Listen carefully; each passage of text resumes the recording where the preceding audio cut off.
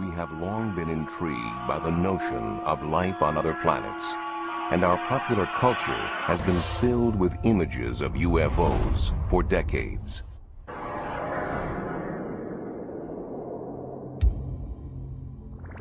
But the first widespread documented sightings of UFOs in the real world came in the closing months of World War II.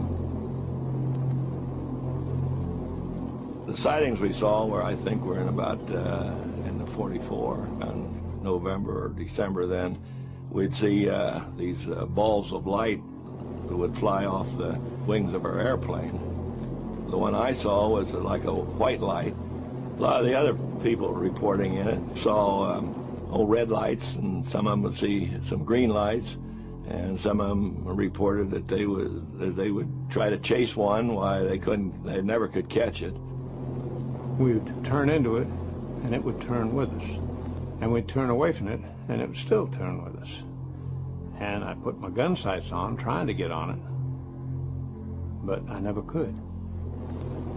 We flew the British Mosquito, which was capable of 450 knots, and we opened it up a number of times and tried to close with it, and we never came anywhere close to it. The pilots dubbed these unidentified flying objects Foofighters, but still don't know if they were German secret weapons, optical illusions, or something else entirely.